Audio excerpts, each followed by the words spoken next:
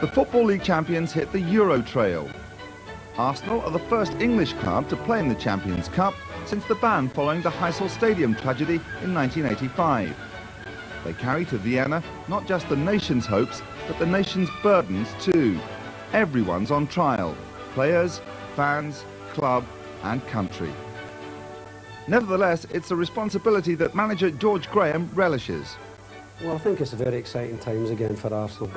Domestically, it's been very nice over the last 5 years. But getting back into Europe, you know, after such a long time, I'm very excited about it, and I think the players are, and I think the fans should be as well. It's lovely for Arsenal, but we'll even have a greater burden on our shoulders because I think we're representing England in the premier competition, the European Cup. I would like to think, which is probably very rare, that the rest of the country get behind us, like they did last season with Manchester United. It was the first year back for English clubs, and I thought Manchester United did a great job, not only for themselves, but for the good of the country as a whole. The first leg against the Austrian champions left the rest of Europe quaking. I think in that evening we saw what was the best of English football, and especially Arsenal at their best. I think it was one of the best all-round team performances that, since I've come to the club. I think we had everything. We had organisation, we had power, we had wonderful football and great goals. It was just a very, very exciting night, and probably one of the best nights I've had at Arsenal since I rejoined the club.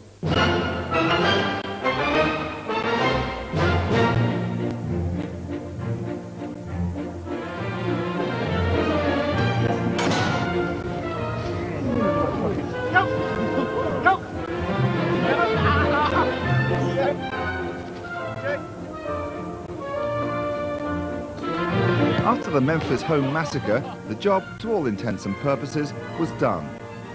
The team went to Vienna with the tie virtually in the bag, but with some important lessons still to learn. The boss was keen to spell them out. You get into Europe, it's a different ballgame. You're playing against players you don't know. You're playing against teams that you probably don't mean anything to you. You're playing against different tactics. I mean, most of the continental teams don't play a pressing game that majority teams do in England. There's great space and great width, and they drop off and they let you play football. The players are aware too of the demands of European competition. League football's 90 miles an hour, loads of tackles flying in, and you know, it's really physical. And European is more slow and laid back, but what we try and do, we try and keep the tempo up for 90 minutes, and we don't think the Europeans like our style of play, whereas we get it up and we battle them a bit, so we find that pretty intimidating for them. The formality of the result didn't dampen the enthusiasm of the fans. Thousands made the trip to Austria with the Arsenal Travel Club by land, sea and air. Plane. Yeah, it's a good trip over. Nice food. Official charter? Yeah, official charter of Arsenal Travel Club. Magic. Yeah. And really good trip.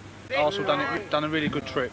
I've travelled from Workington. Yeah? Yeah. That's We've travelled up from the north. 300 miles from Highbury. Long way to watch the boys do the business.